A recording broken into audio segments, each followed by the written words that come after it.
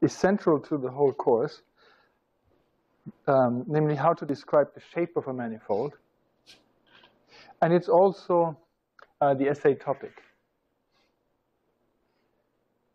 So let us remember how, so far, we are describing the shape of a manifold. We are doing that by knowing about distances. That's why we introduced the metric on a manifold. There's a long history of this approach to capturing the shape of a manifold.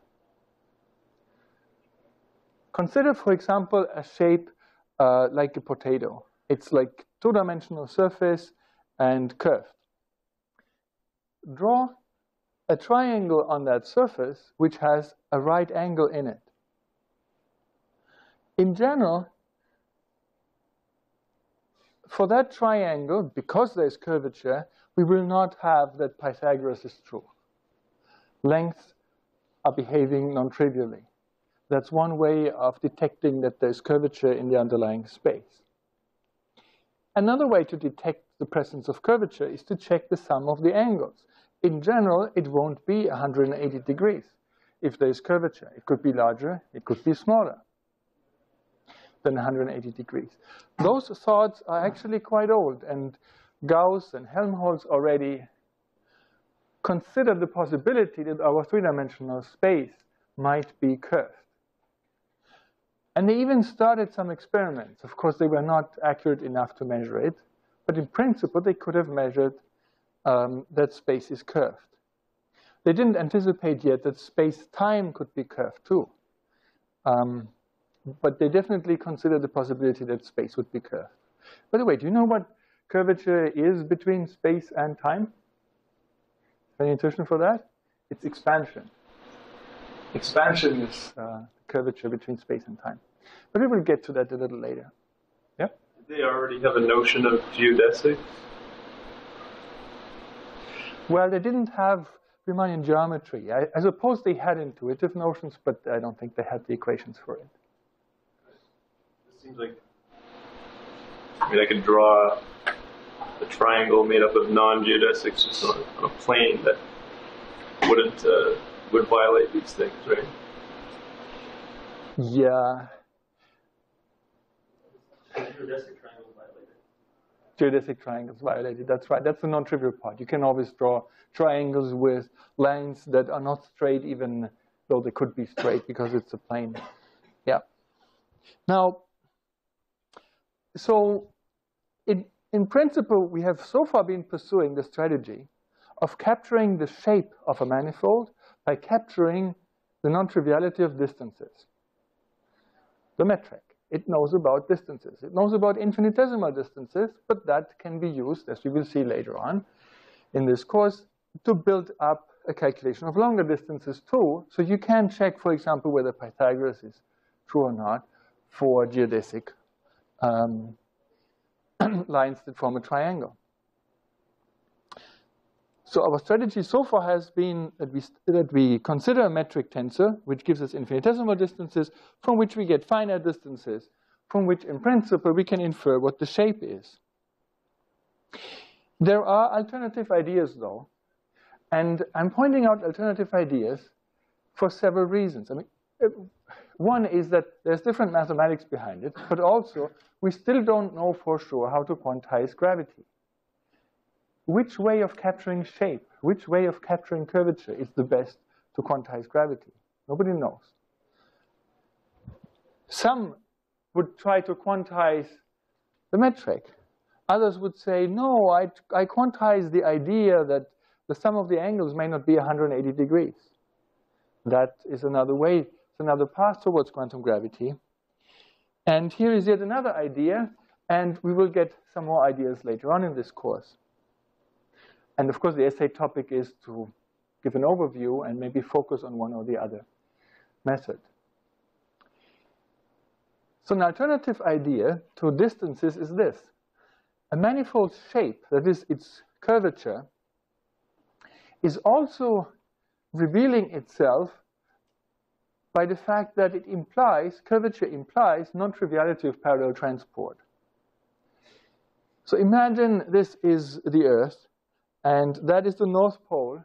You're looking on the Earth from, so to speak, the top, looking down on the North Pole. And let's say this outer line here is the equator. And imagine that you are standing at the North Pole, and you're pointing in some arbitrary direction towards the equator. You have no choice. Every direction goes towards the equator. So you're pointing in some direction. You're standing on the North Pole, pointing in some direction. Let's say you're standing here, you're pointing in this direction. You've made your choice, choose the direction. And then you walk towards the equator. Maybe not all the way. You just walk towards some latitude, while always pointing in the same direction with your hand. And then once you arrived at a certain latitude, then you walk sidewards. And as you walk sidewards, you're not turning around. You're not on purpose changing the direction in which you're pointing. And then you walk sidewards this way, and then you walk backwards up to the North Pole. As you arrive back at the North Pole, you're no longer pointing in the same direction. That would not have happened on a flat manifold. You can take any arbitrary path, and when you return on the flat manifold, you will still be pointing in the same direction if you've faithfully parallel transported your arm all the way. But on a curved manifold, that's not the case. So by checking for the non-triviality of parallel transport, we can also capture curvature. So let us now develop that machinery, how to capture curvature through non-triviality of parallel transport. Ultimately, this should capture just the same thing as the metric did. And so later on, we will make a connection between the metric description and the parallel transport description. But for now, we don't need a metric. We will only try to encode the idea that we have a notion of parallel transport, and then ask, how can that be non-trivial? Just a sec. Okay.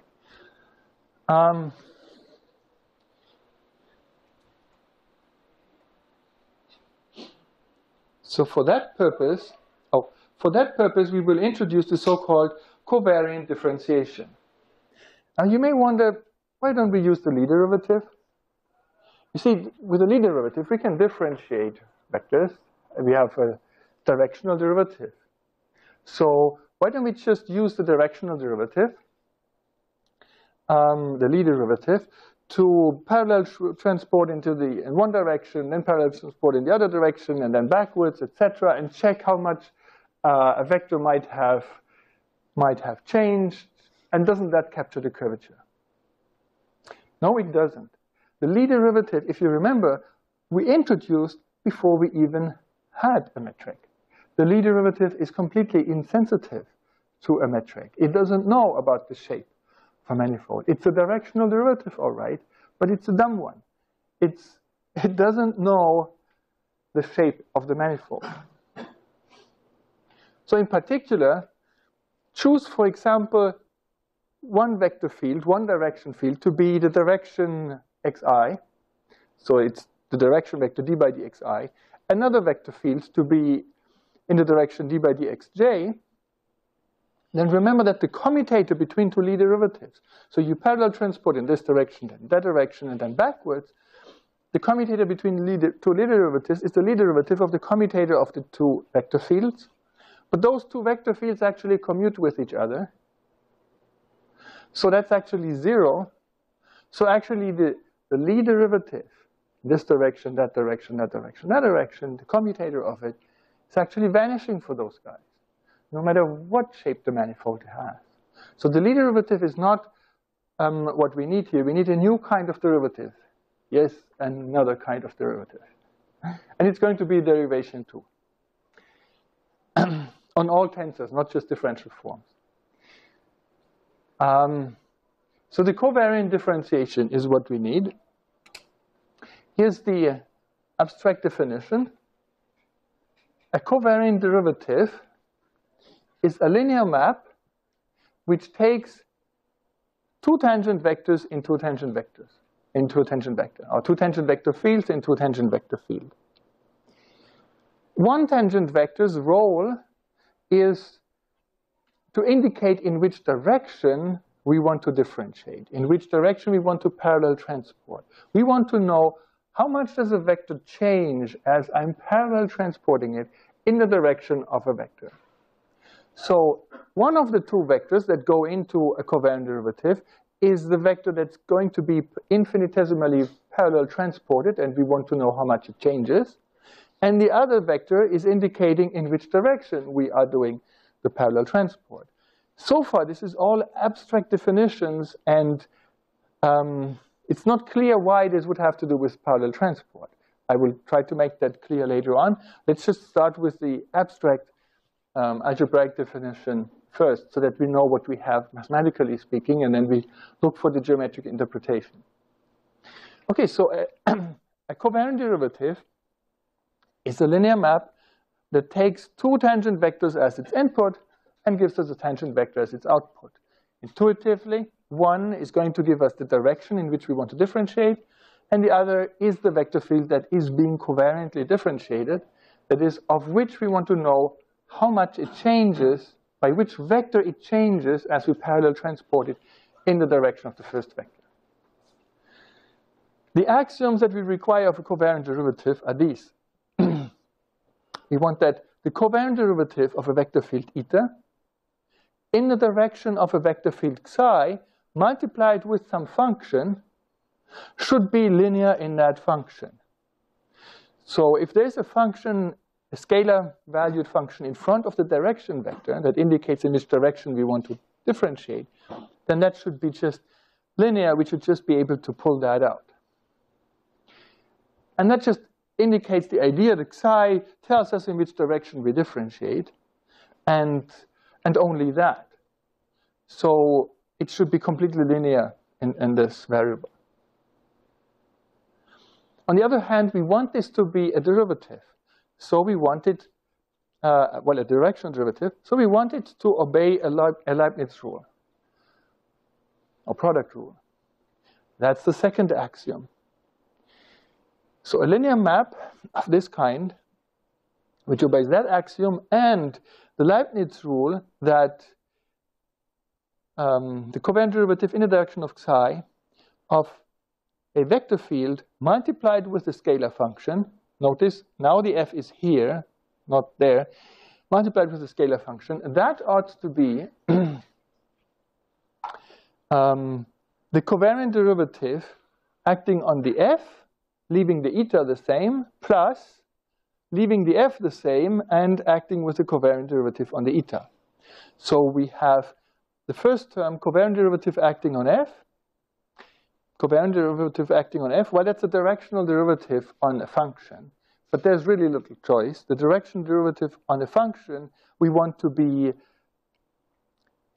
the directional derivative on a function, the evaluation of the vector field on the function. Right? Remember that vector fields are directional derivatives. The whole thing is going to be a generalization of directional derivative for tensors, and for functions, the directional derivative is simply the application of the vector field. We keep that. So we have here the application of the direction vector field onto the function. That's the covariant derivative in the direction of psi of the function as well, leaving the eta the same, plus leaving the function the same, and then the covariant derivative acting on eta in the direction of psi. Okay. So we want the product rule, we want linearity in the direction, and we legislate that the covariant derivative acting on a function is just the ordinary derivative acting on a function. Right? Covariant derivative of a function in the direction of psi is psi applied to f.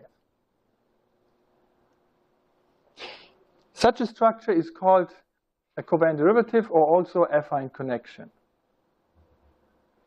For now, let's assume that a metric has not yet been specified. Later on, we will have to see how they are compatible, an affine connection, a covariant derivative, on one hand, and the metric on the other hand. They are supposed to describe the same shape, right? So, but for now, we don't need the metric. We are pursuing here an alternative description of the shape.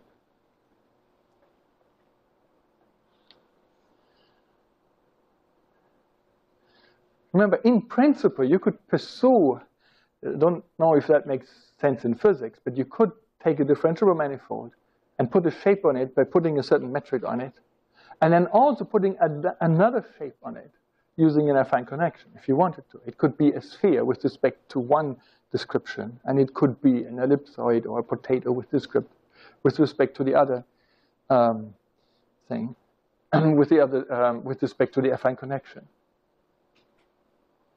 So how does this look like in a chart? If we have a realization of these axioms, if we have such a map, nabla, then how does it look like in a chart?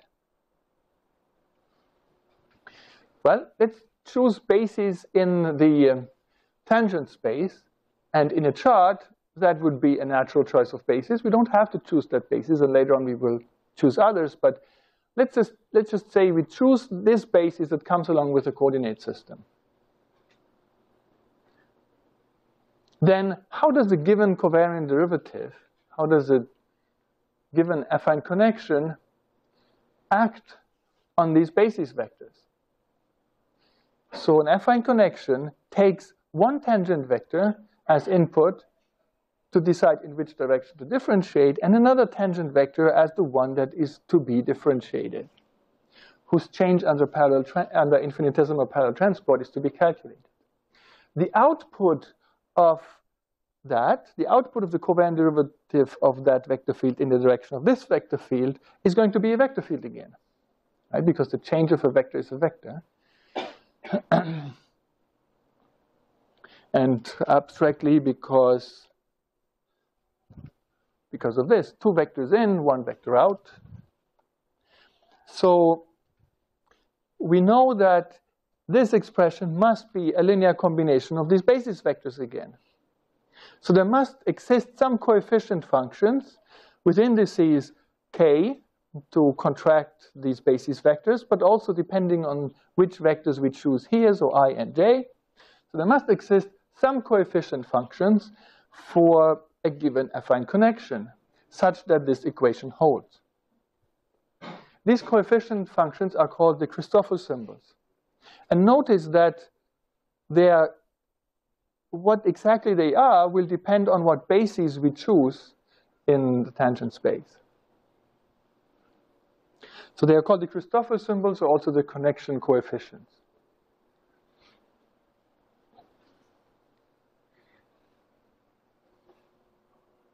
Now, once we have that, we can calculate what the action of an affine connection is on any arbitrary vector field. So once we know what the affine connection does to these basis vector fields, then we can calculate using the axioms, namely linearity in this argument and product rule for that argument, we can calculate what the action is for all vector fields. Let's try it out. So psi is some arbitrary vector field, eta is some arbitrary vector field. The affine connection of it is given by this. Affine connection, I just spelled out what the psi is. I just spelled out what the eta is. Remember that the psi I are coefficient functions. The etas are coefficient functions. Very important thing to keep in mind here. This is a vector. That is a vector. This is a scalar. These are scalar coefficient functions. These are scalar coefficient functions, right? Okay, so we use the axioms now to simplify this. One of the first axioms said that we have linearity in these prefactors. That's example of an f, right? We have linearity in this. So we can just pull this in front of the covariant derivative. That was easy, so we've just pulled that in front. On the other hand, we have the Leibniz rule for a product of arguments in here. And what do we actually have here? We have scalar coefficient functions, and we have vectors. So what we have to work out now is how the covariant derivative acts on this product of these scalar coefficient functions and these vectors. So I'm carrying forward the psi. And then what is this doing here? Remember, the covariant derivative has to act on this product, so it has to act on this, leaving that invariant, plus we get a term where this is left the same, and we have the covariant derivative acting on that. So psi I, carrying this forward. Then covariant derivative acting on eta, leaving this derivative the same. So I'm carrying this forward, but we have the covariant derivative acting on the coefficient function, which is just the ordinary derivative. Remember that the covariant derivative on functions is the ordinary derivative. So it's eta j comma I, just the ordinary derivative, d by dxi of eta j. And this one was carried forward. Plus, by the Leibniz rule, we get a term where the eta j is untouched, and we have to covariantly differentiate this vector field here. So in this case, we have the psi I carried forward. This is untouched, also carried forward.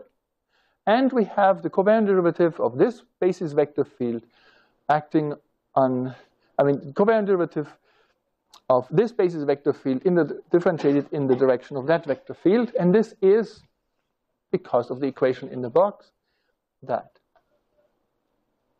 Okay, so from our axioms, we obtain this expression for the general covariant derivative of a vector field. And then putting the psi inside, we have psi eta differentiated plus psi eta not differentiated, and then we have the gamma symbols here. At this point, we introduce a convenient notation.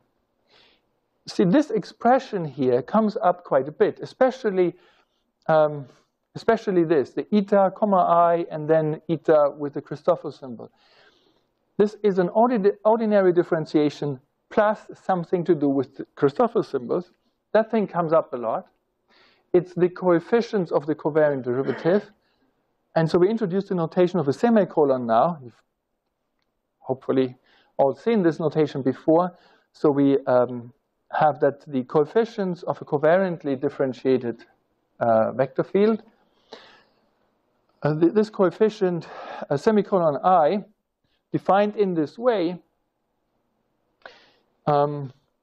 is simply that expression here, and it allows us to write the covariant derivative of eta in the direction of psi in this very convenient way.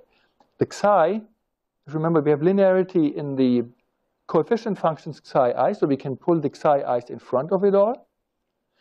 And then the differentiation that's happening on the eta is this differentiation here with the semicolon, which consists of an ordinary differentiation and the Christoffel symbol term.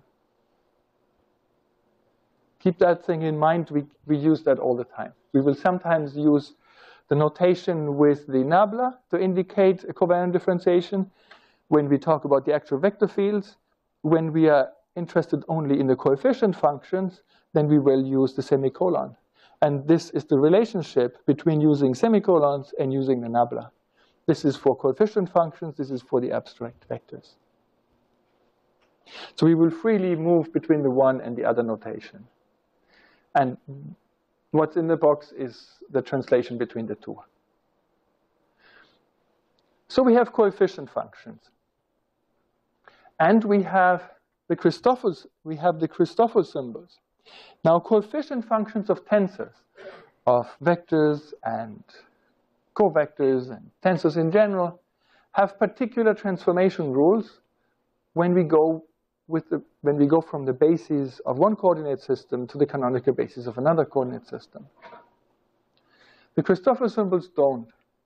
They are special kinds of coefficient functions. They are unusual, not special, they're unusual. And that's because the Christoffel symbols are not themselves the coefficient functions of a tensor. Let's check this. Let's say we change chart from using variables x to variables x bar.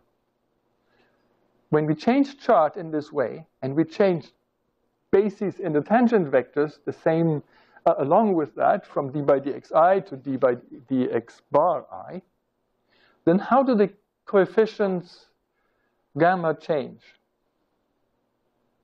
But on one hand, we have that when we express everything in the bar coordinate system, then we have the nabla in the direction of d by dx bar A, d by dx bar B, It's given by some barred Christoffel symbols. We don't know yet exactly what they are, but they will exist, contracted with these basis vectors. I mean, an equation like that must hold in any chart. So in particular for the barred chart, and then there will be some barred Christoffel symbols. We can express this partial derivative also in terms of the d by dx with this chain rule factor. Let's keep that equation in mind, call it equation 1. There's another way to evaluate this expression here, namely using the axioms of a covariant derivative. So here we have the same expression, but now we express d by dx bar as chain rule factor times d by dx.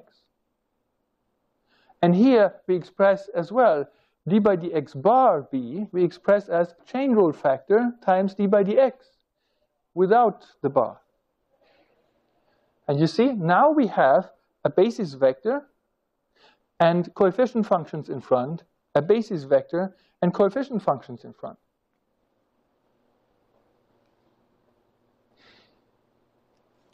We can work this out. By the first axiom of an affine connection, we have linearity in any coefficient functions here. We can just pull them in front. So let's do this. This factor gets just pulled in front. It's in front of everything here. But now we still have to evaluate the covariant derivative acting on this product here, where, remember, this is a vector, but that's a coefficient function. By the Leibniz rule, we have the covariant derivative acting on the coefficient function times this left alone, plus the covariant derivative not acting on that, leaving it alone, and differentiating that. Where the covariant derivative acting on a function is just the ordinary derivative. It's just the evaluation of a vector field. So we have this just carried forward. And then by the product rule, we have this acting on that as the ordinary derivative, d by dxi on that, because covariant derivative on a function is ordinary derivative. We carry that forward. And then by the product rule, we have to carry this forward unchanged and have the derivative, the covariant derivative act on that. So we carry this forward. And then we have the covariant derivative in this direction of that vector field, and that's just given by the Christoffel symbol contracted with these basis vectors. Now, look at this. We have here dxi by dx bar a, d by dxi. You see, this is a chain rule factor for that. So overall, the combination of these two is simply d by dx bar a. So we can write it as that. D by dx bar a, and that thing carried forward. And also from here to there, I've multiplied this through to here. Now let's compare equation 2 with the equation 1. Both give us the same thing. Both express that. So we have that this thing here is that thing here. You see, this relates the gamma bar to the gamma, but in a highly non-trivial way. We can express the gamma bar in terms of the gamma, obviously by simply just dividing through by these coefficients. But it won't be linear. If we put equations 1 and 2 together, we have that this expression is that. And so we just divide through by this chain rule factor here. I mean, it multiply with the inverse matrix, really.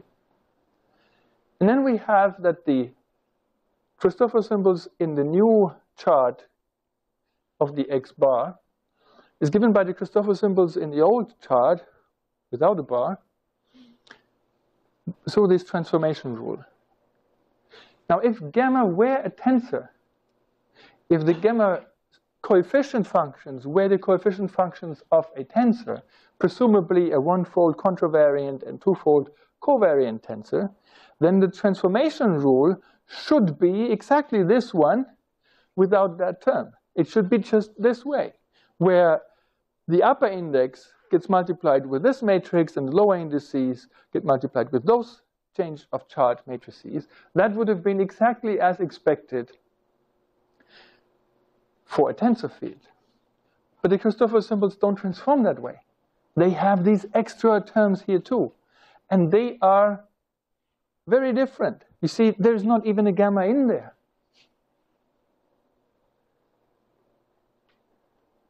That cannot be a tensor for a simple reason. If a tensor is 0 in one coordinate system, it's 0 in all coordinate systems. Not so with the Christoffel symbols. You see, if gamma is, if all those coefficients are 0 in one coordinate system, even everywhere in that coordinate system, then simply by changing coordinate system, you can arrive at the gamma bar, which has non-zero coefficients all over the place. See, this might be 0, but these things have no reason to be 0 when you change coordinates. This phenomenon describes pseudo-forces. You can have flat space-time, Minkowski space, and yet non-zero gammas. And that's what you get when you are in non-trivial coordinate systems. If you choose polar coordinates, spherical coordinates, or an accelerated coordinate system, then you get non-trivial gammas. And they arise this way. From the transformation from Minkowski rectangular coordinates to the non-trivial spherical coordinates or even accelerated coordinates, you get these terms, and that makes your derivatives, your covariant derivatives, non-trivial then. They still describe flat space, of course, but now you have pseudo-forces. So let's keep this in mind for later, that the Christoffel symbol, the affine connection, is not a tensor. We will find out later what exactly it is.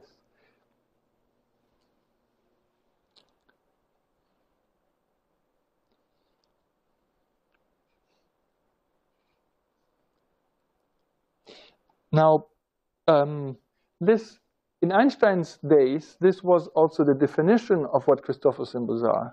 They were not defined through the two axioms of linearity in the first argument and product rule for the main argument. The Christoffel symbols were, or an affine connection, a covariant derivative was defined as anything that obeys that equation in a box, these transformation rules. Just like in those days, a tangent vector, a cotangent vector, and general tensors were defined as things whose coefficient functions had particular transformation rules. And these were the defining transformation rules for a Christoffel symbol. This equation, by the way, is not, it's really back from the old days, because remember that we are here always choosing the bases in the tangent space that come along with the coordinate system. If, for example, you change coordinates, but you don't change the bases in your tangent spaces, and then the gammas don't transform at all. Right? So keep that in mind. This is tied to a particular choice of bases in the tangent spaces, namely the basis that comes with the coordinates. Okay, now here is a slight refinement of the notion of covariant derivative, but it's really conceptually quite trivial. It's the absolute covariant derivative, nabla. And notice that in distinction to what we had earlier, there's no longer a psi here. Nabla with xi was covariant differentiation in the direction of psi. But the absolute covariant derivative doesn't have a particular direction vector. That's the point. What if we do not make up our mind yet in which direction we want to covariantly differentiate? That's what the absolute covariant derivative does. You're differentiating, but you leave open in which direction you want to evaluate that covariant derivative. So the absolute covariant derivative takes as its input only one vector field, because you have not made up your choice yet for which, in which direction you want to differentiate. So it takes only one vector field as input, the one that you want to differentiate, and as output, it will give you a tensor field that is both one-fold covariant and one-fold contravariant. It's one-fold contravariant because that's what the output of a covariant derivative is, but it's also one-fold covariant because it has one open slot, one covariant index, one open slot, so that you can feed another vector field to actually make it the usual covariant derivative, once you've made up your mind which direction you want to differentiate in. So this is just the open slot for putting in the direction vector field later on. So the absolute covariant derivative is mapping a vector field eta, expanded in this way, for example, into the absolute covariant derivative of it, and it is going to be given by the covariant derivatives coefficient tensor times dxi tensor d by dx k. Why is that doing the trick? I mean, clearly it is obeying the condition that it's mapping a vector field into a one-fold covariant, one-fold contravariant tensor field. You see, one-fold contravariant, one-fold covariant, and here we have the indices, eta k semicolon I. Well, let's try it out. If we apply this expression to a direction vector field, so if we feed it a direction vector field into that slot, are we going to get back the covariant derivative in the direction of that direction vector field? So this is the absolute covariant derivative. I haven't chosen a direction yet in which to differentiate. Now we choose a direction, psi. Let's plug that psi into this. We can, because this has a covariant slot. So we apply the absolute covariant derivative of eta onto psi by feeding psi into the covariant slot. So we write down this expression that we had here, this one. And then into the covariant slot, we put the psi, the direction vector field. And what is that? Well, it's dxi applied to psi I d by dxi. And remember, there's a Kronecker delta between the dual bases, the two dual bases, and we just left with the coefficients psi I. So we carry this forward. From this evaluation, only the psi I survive. And the dxi gets eaten up by the d by dx, the j here. And we're just left with that expression, which is indeed from the equation in the red box. This is the coefficient, written out in explicit coefficients, what the abstract covariant derivative is. Let me show you the equation in the box again. Here it is. The covariant derivative of a vector field eta in the direction of psi is given by the semicolon derivative coefficients, given here, contracted with the psi I, and these are the basis vectors. That's what we arrived at here. Okay. So that's the absolute covariant derivative. All of this was algebraically defined. We said that any linear map that obeys these two axioms, linearity in the direction and product rule in the main argument, is called a covariant derivative. But what's the geometric meaning of this?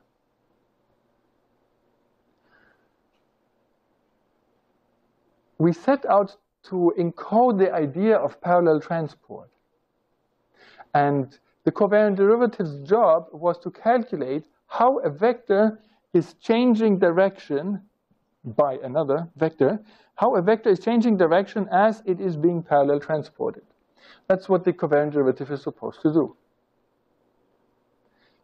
do. So we need now the notion of parallel transport. Here's the definition.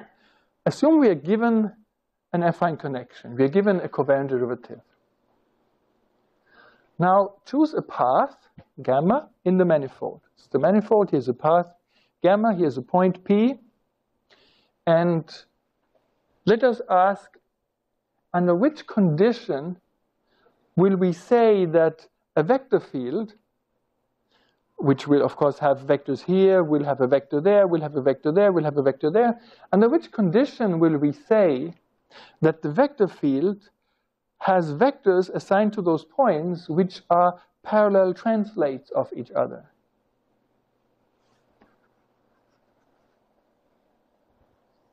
Okay, so if this is a curved manifold, it has some potato shape or whatnot,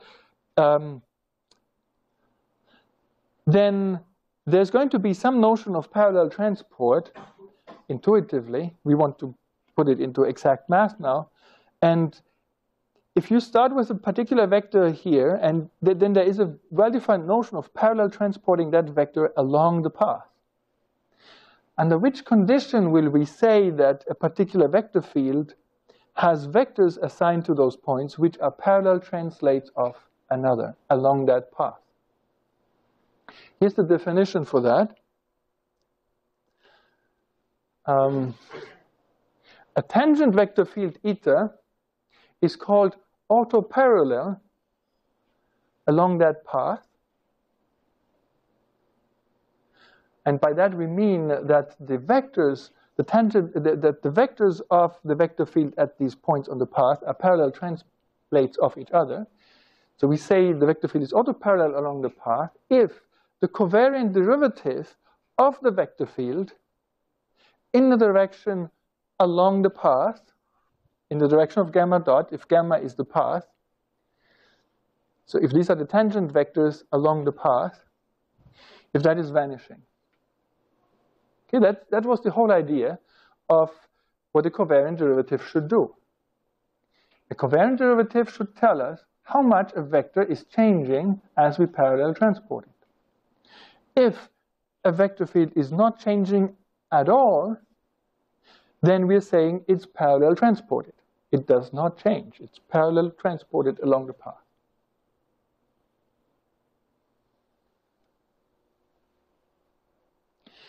It turns out that when you define a covariant derivative through the Christoffel symbols and all that, once you've defined a covariant derivative, then through this definition you have defined parallel transport.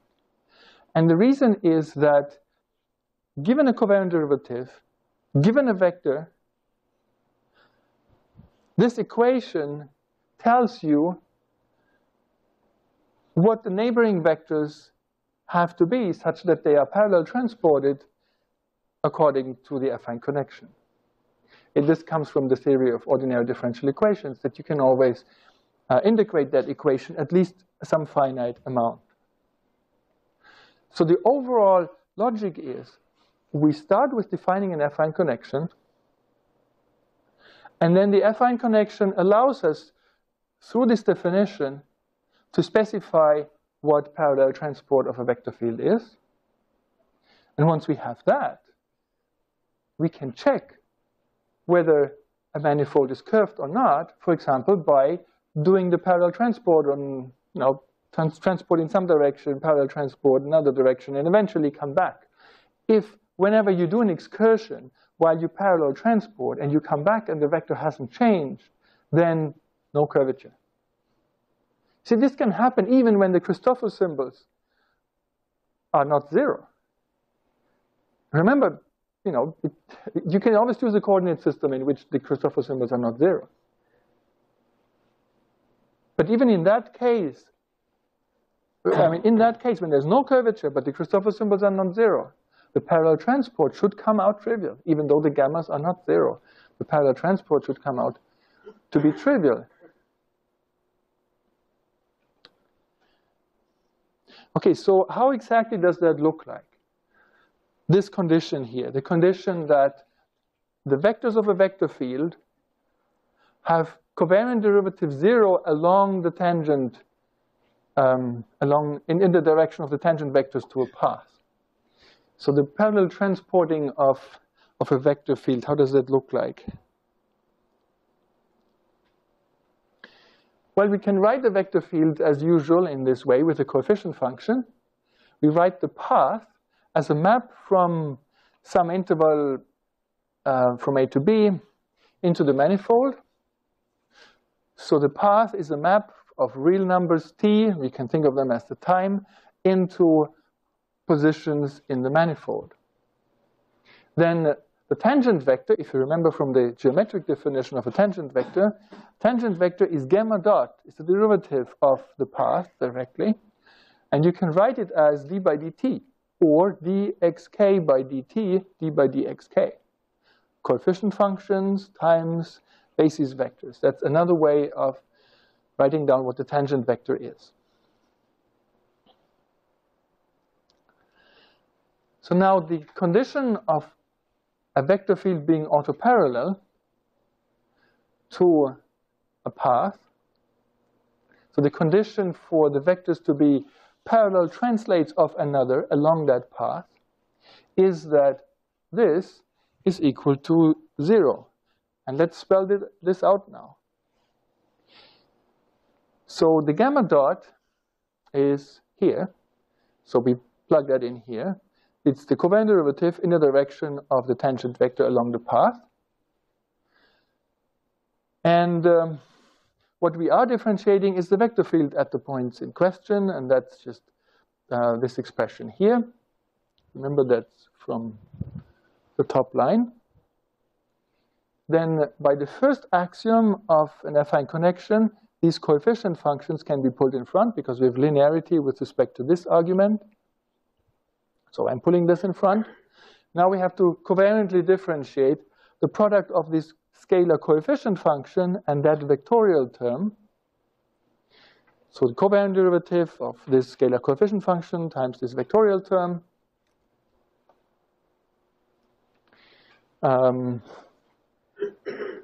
We carry this term forward, and now we have this covariant derivative acting on the coefficient function, but that is just the ordinary derivative. Covariant derivative is the ordinary derivative when it acts on just functions, so we get d eta by dxk, ordinary derivative.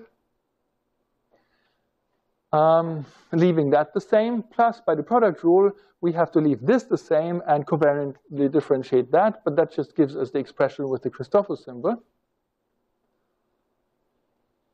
Here we can use the chain rule to see that this is simply d eta by dt, so we have this expression here. So the condition for a vector field to be such that its vectors are parallel translates of another along the path is that the coefficients of the vector field have to obey this condition here. And you see that it's first order in the derivative of eta, the eta coefficients, and then it's also just linear in those coefficients. And that's a set of first order differential equations.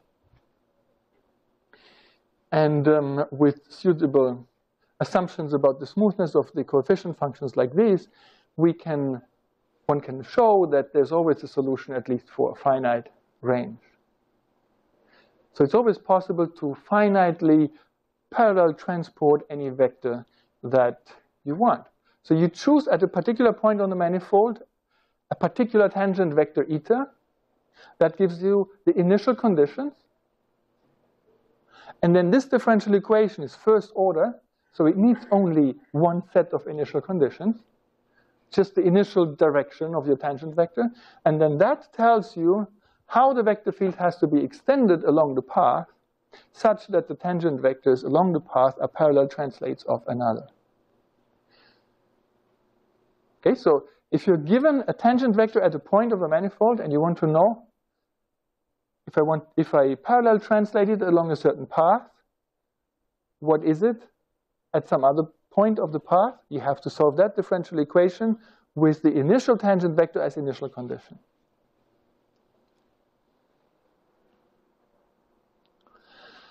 Okay, so this is to be true for all I. These are just basis vectors, so it has to be true for all the coefficients, and that's this equation here.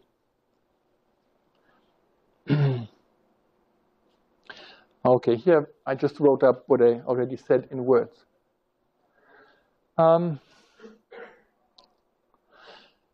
There's a proposition. Of course, we don't go into the messy details, the exact details for the conditions.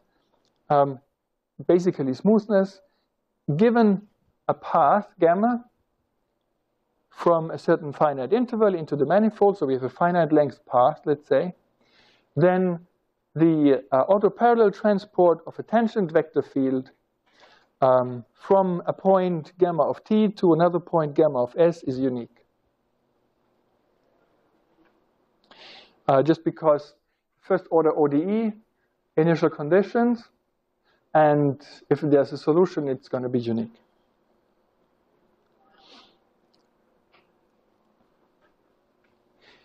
The upshot of this is that given a path in the manifold, this path defines a parallel transport map. Let's call this the parallel transport map tau. So you can take a vector in the tangent space to a point gamma of t and map it into a vector in the tangent space of another point on the path, gamma of s. So tau is a map from one tangent space on the manifold to another tangent space on the manifold. And this map is achieved by parallel transporting a vector here into a vector in that tangent space over there.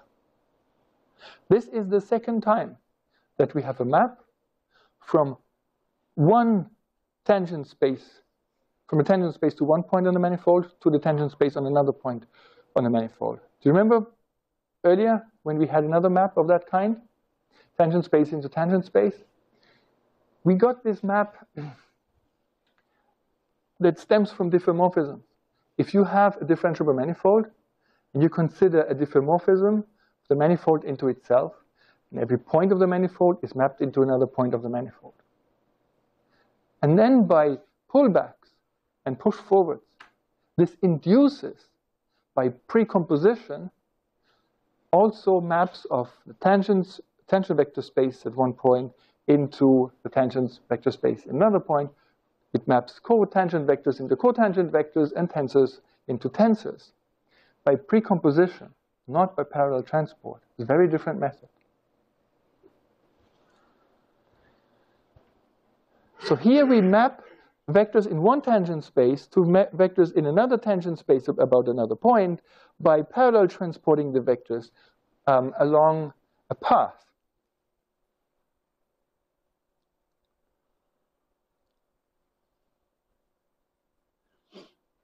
A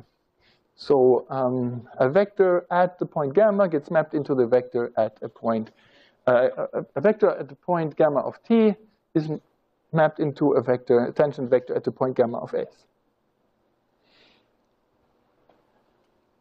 Remember what we did next when we, thinking back a few lectures, when we had a diffeomorphism of a manifold into itself. Points were mapped into points. By pullback and push forward, we had tangent vectors mapped into tangent vectors and so on. Then what we did is we used this to calculate the derivative. We said, we now have these pullback and push forward maps, which means that we now can compare a tensor at one point with a tensor at another point by using those pullback and push forward maps.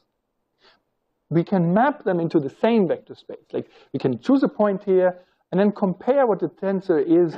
We can compare the tensor with a tensor elsewhere by mapping that tensor elsewhere into the tensor space here. Calculating the difference, dividing by the distance, and taking the limit for distance going to 0. That gives us a Newton-Leibniz definition of the derivative. That was the Newton-Leibniz definition of the Lie derivative. Right? So if we choose to identify tangent spaces at different points and tensor spaces at different points through the push forwards and pullbacks induced by diffeomorphism, then the Newton-Leibniz derivative gives us the Lie derivative. Now we can do a very similar thing here. We have an identification of tensor spaces at different points.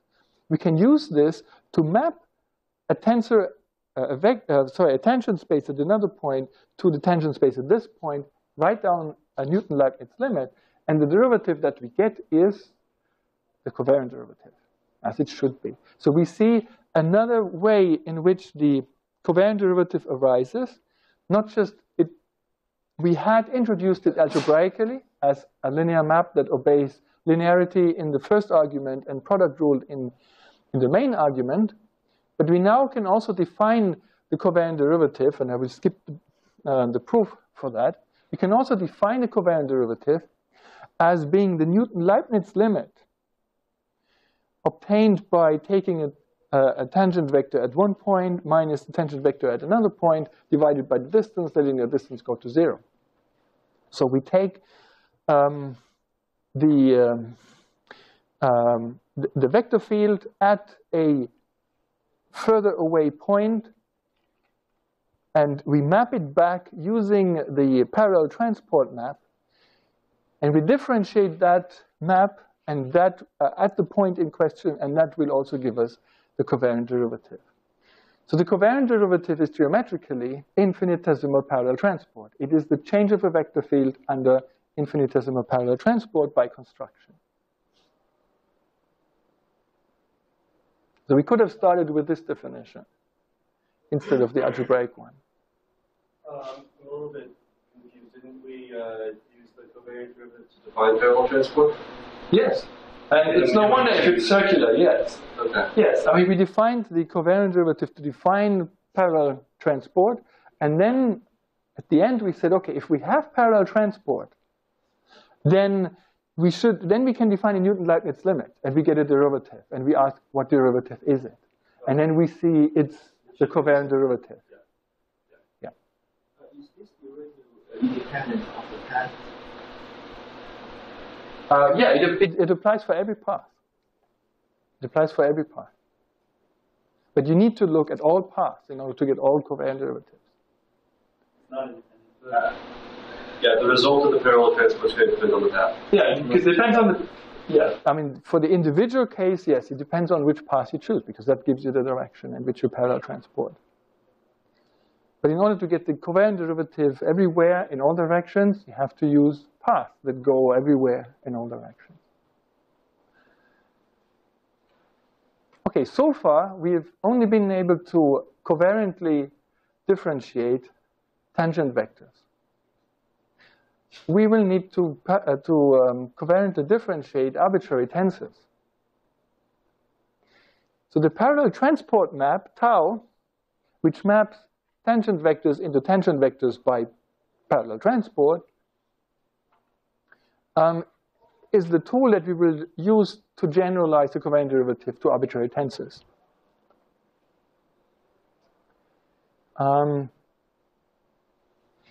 Namely, we now define that the parallel transport map parallel transports covectors, cotangent vectors, by definition, in this way, such that whether you first evaluate a tangent against the cotangent vector and then parallel transport, or first parallel transport and then evaluate, that should be the same. So imagine you have a tangent vector and a cotangent vector. You can evaluate them on each other, and you get just a number. If you parallel transport the tangent vector, you get a tangent vector elsewhere. We define the parallel transport of the cotangent vector to this other place such that the parallel transported cotangent vector evaluating the parallel transported tangent vector gives you the same number. And that's supposed to be true for all tangent and cotangent vectors and all parallel transports.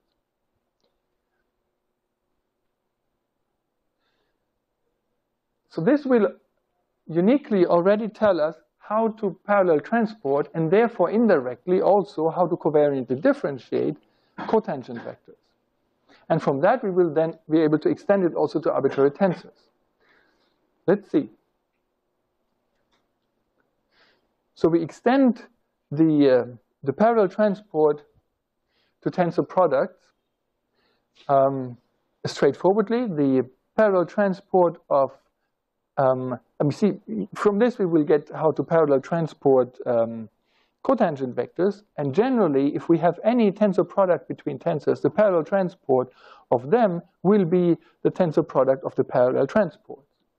So we can then build it up. See, from this condition, we define how cotangent vectors are to be parallel transported, and then any tensor product of cotangent vectors and tangent vectors, so really any tensor, will be parallel transported by extending this definition by saying that the parallel transport of the tensor product is the tensor product of the parallel transport.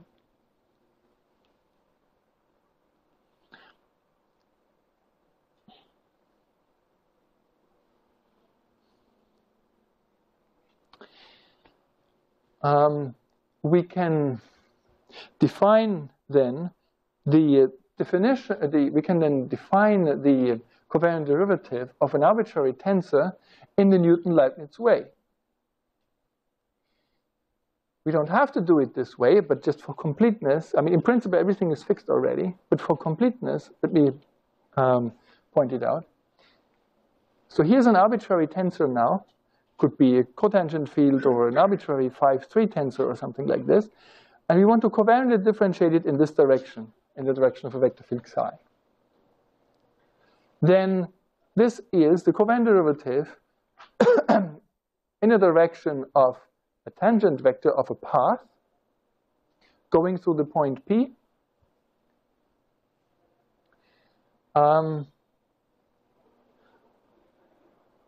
Of this tangent vector field at t equals 0, where we parallel transported it to another point, right? So we have a tangent vector field here at a point. Here it is a tensor field at the point P.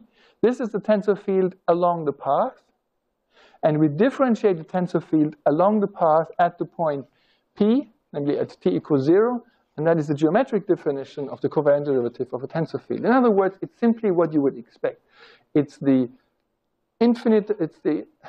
change of a tensor field under infinitesimal parallel transport. The tensor field along the path being simply the parallel transported version of what the tensor field is at a point.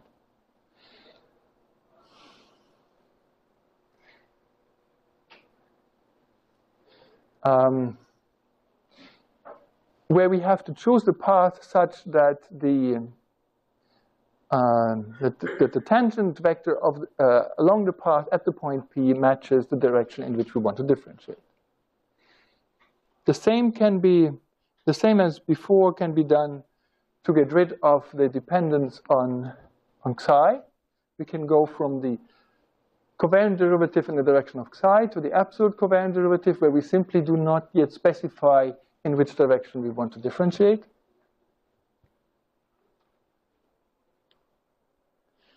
So the absolute covariant derivative of a tensor field S can take in, let's say it's a 3-5 tensor. So it's 3-fold contravariant, 5-fold covariant, which means that it can take 3 cotangent vector fields as input and 5 tangent vector fields as input. The absolute covariant derivative can take 1 more tangent vector field as input. It's the one that identifies the direction in which we want to differentiate. So the covariant derivative of a general tensor field takes as input a bunch of tangent vector fields, a bunch of cotangent vector fields, and 1 more tangent vector field, the one that indicates in which direction we want to differentiate. And it's by definition simply the directional covariant derivative in the direction of psi of S when you evaluate it only on the inputs that it normally takes.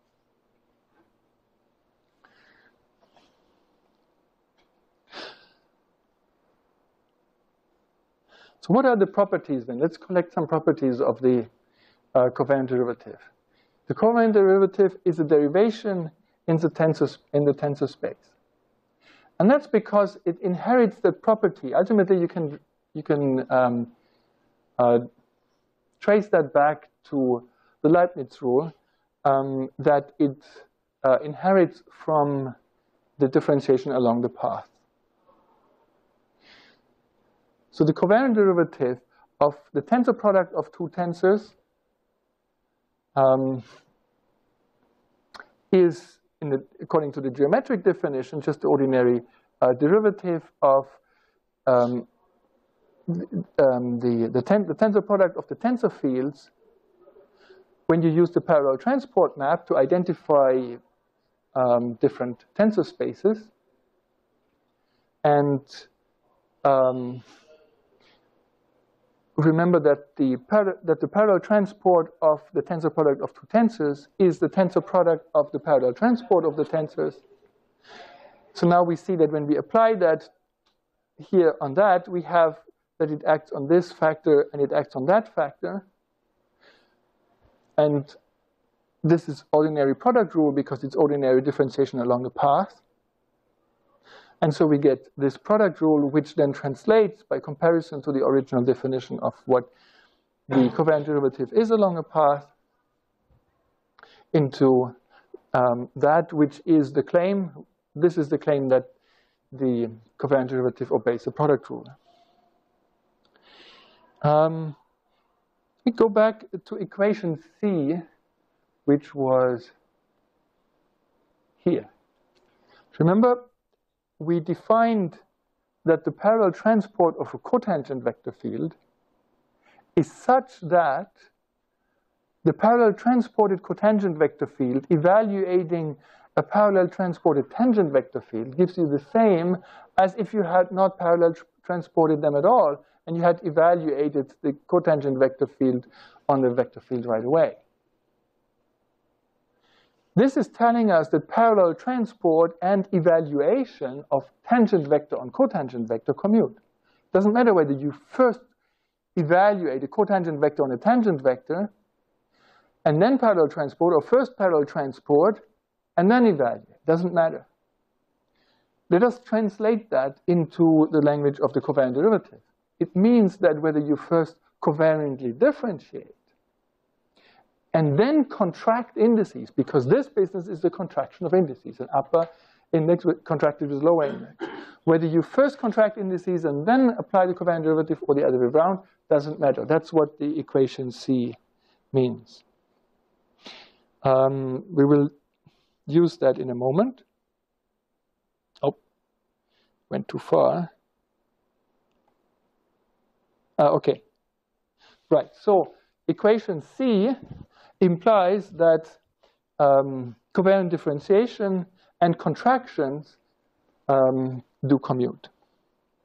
Okay, so how does this all look like explicitly? Remember that the covariant differentiation of a vector field, by definition, looked like this. We can pull the coefficients psi I here in front because of the linearity axiom, because of the axiom that the covariant derivative is linear in the direction. And then the covariant derivative of this vector field is just given by this coefficient matrix times the basis vectors again. We want to know now, given all these abstract things, what exactly is the covariant derivative then of this basis vector of the cotangent space? And by extension, what is the covariant derivative of the basis vectors of any tensor space and any tensor?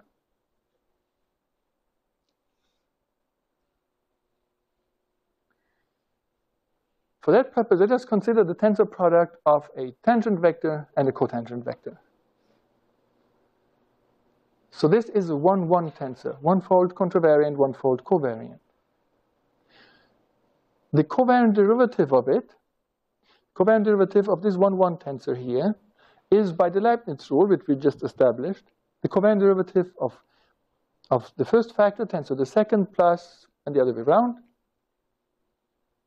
Now, remember equation C and the fact that contraction commutes with covariant differentiation. Let us contract. So let us evaluate omega on eta, or eta on omega. So let us now first contract and then covariantly differentiate. So we have omega evaluating eta, and that is just a function. It's just a number at a point. It's a function on the manifold. It's a scalar function. And the covariant derivative on a scalar function is just the ordinary directional derivative. We just apply the vector field on that scalar function. So it's psi of omega of eta.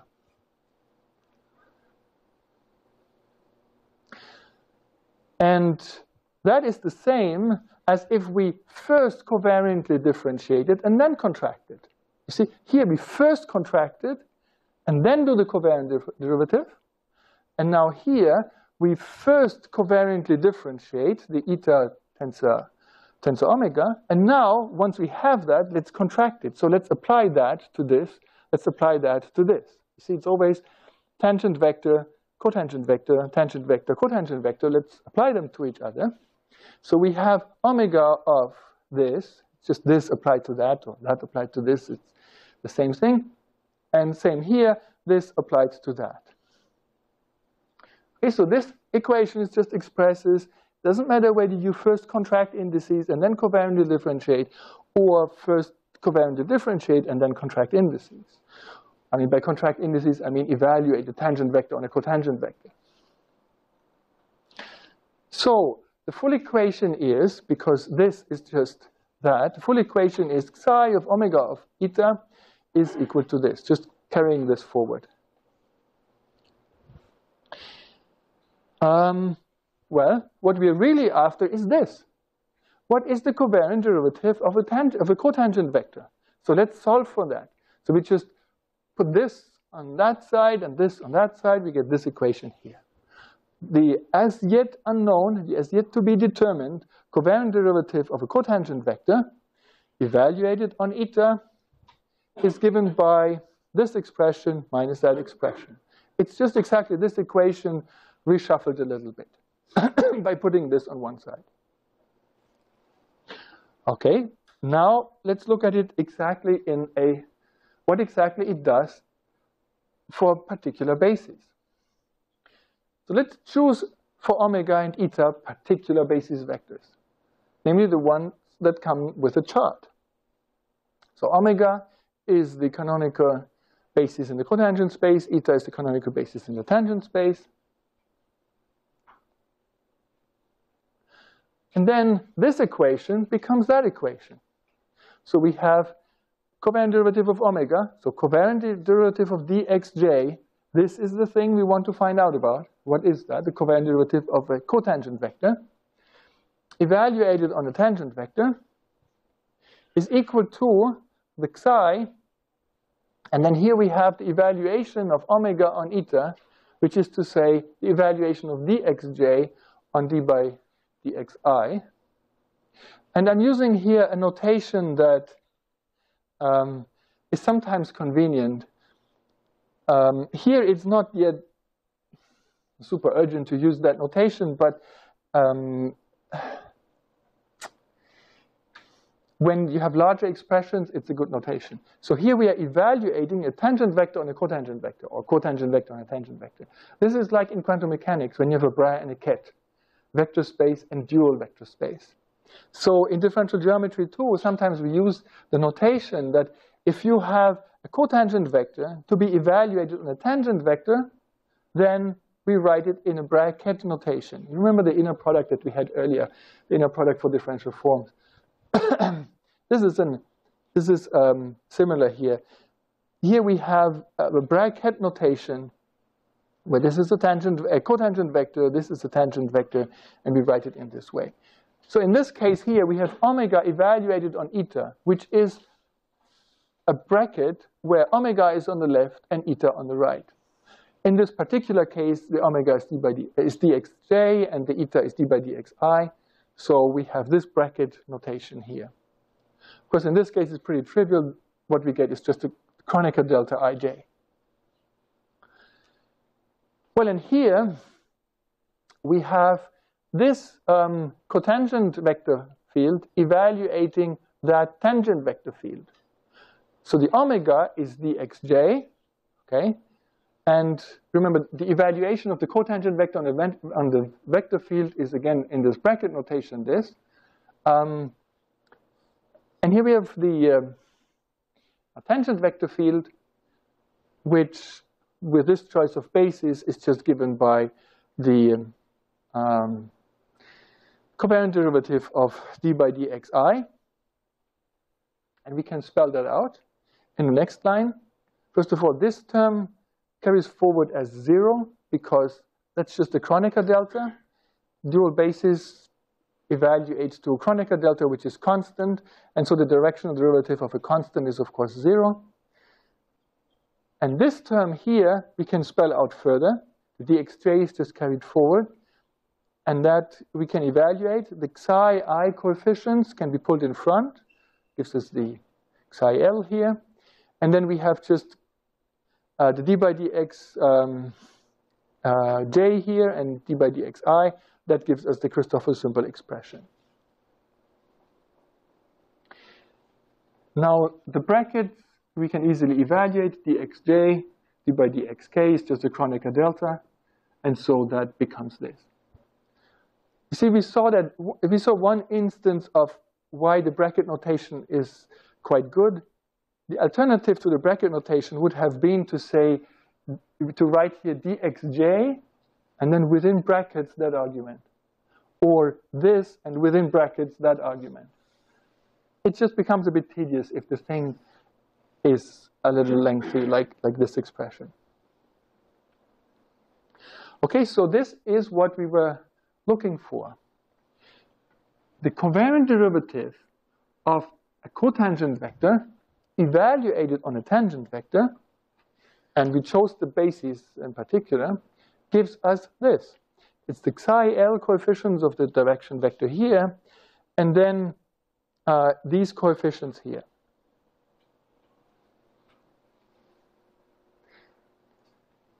So therefore, if we don't evaluate the covariant derivative of a cotangent vector on a tangent vector, then, I mean, if we evaluate it on a tangent vector, we just get numbers.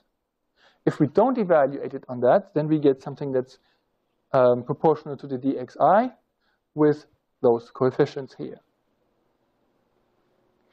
Okay, so that is what we were after. The covariant derivative of the cotangent vector is, of this particular cotangent vector field, is this.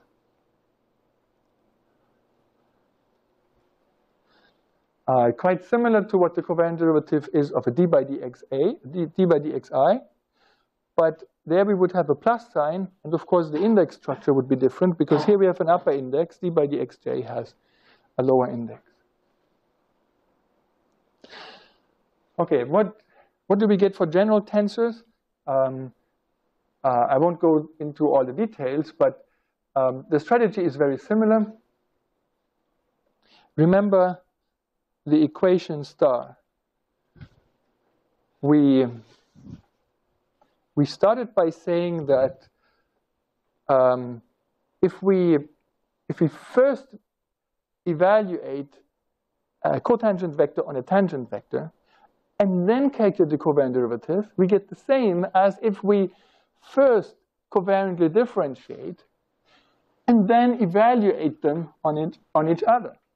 That was this equation. And then we said, this is the term we are interested in, because it's the covariant derivative of a cotangent vector. So let's solve the equation for that and plug in the basis vectors. d by dxi, dxj, and that's how we got our answer.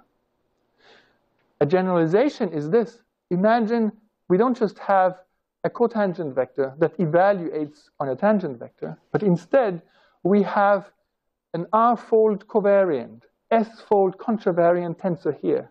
And it evaluates on R tangent vectors and S cotangent vectors to a number.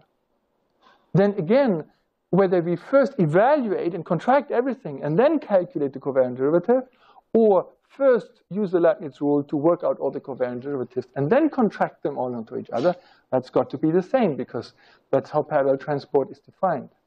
That's how parallel transport for covectors and general tensors is defined. So we get the same thing, and then equation star, where the as yet unknown to be determined covariant derivative is expressed in terms of this scalar, this derivative on the scalar minus those, well, the other term, the term that remains, that becomes, in the case of general tensors, this lengthy equation, where you have the covariant derivative of a general tensor in the direction of psi. The thing that we are interested in is given by the ordinary derivative acting on that scalar here, where everything is evaluated. This tensor is completely satisfied. All of its slots are filled. All of the, if it's R-fold covariant, it has R tangent vectors. And if it's S-fold contravariant, it has S cotangent vectors in there, so that the whole thing becomes scalar. And then we have minus all those terms that we would get from, or that we will get from the Leibniz rule. And then if you plug in the basis vectors dxi and d by dxj, going through the same tedious calculation as what we had earlier, then you find that the covariant derivative of a tensor field is this. You get psi k, and then psi k you can always pull in front because of the linearity, the first axiom for covariant derivative, and then the coefficients of the covariantly differentiated tensor, indicated by a semicolon, and then we have the basis of tangent vectors and the basis of tangent vectors to build it up in the tensor space, the appropriate tensor space. So if this was an RS tensor, its covariant derivative is still an RS tensor. Just like the covariant derivative of a vector field is a vector field. The covariant derivative of a cotangent field is a cotangent field. Where the coefficient matrix, this thing with the semicolon here now, is given by taking the original tensor coefficient function and ordinarily differentiating it. So that's not a semicolon, just an ordinary comma. And then we get positive terms with Christoffel symbols for the contravariant indices, one for every contravariant index. And we get those negative terms for every covariant index. In the case where our tensor is just a tangent vector field, this formula reduces to what we had for tangent vectors. In the case where the tensor S is just a cotangent vector field, it reduces to the formula that we just got for the tangent vector fields. Namely, these are the two special cases. I'm sure you've seen that before in a previous course on GR. Okay, so what we see here is that the upshot of all of this is that once you've specified an affine connection, once you've specified a covariant derivative, you have specified parallel transport. And, well, we haven't done it yet, but given parallel transport, we can now check whether or not a manifold has curvature or not. We can define the notion of curvature through the potential non-triviality of parallel transport. And it turns out that not only will we get curvature this way, we will also get another notion, the notion of torsion. That's actually one of the next things that we'll do. It turns out that a manifold cannot only be curved, it can also have torsion. It depends on what properties our affine connection has. And then eventually, once we've expressed the non-triviality of the shape of a manifold in terms of the affine connection, we will then establish a connection to the metric. How can we make sure that, how can we express the same shape equivalently, either through a metric, that is by specifying non-trivial distances, or equivalently by specifying non-trivial parallel transport. And there will be other methods to describe the non-trivial shape of a manifold, and the essay will be about, give a brief overview of what methods there are, and then maybe focus on one or the other. Keep in mind that nobody knows which is the right method for quantizing gravity. The obvious choices have been tried for 100 years. It's been pretty much 100 years now. GR is 100 years old. Right, okay, there's one more slide, but we are over time, and I better do this carefully next time. Remember that we don't have a lecture on Monday, I think. There's Thanksgiving coming up this coming Monday. So I see you in a week then.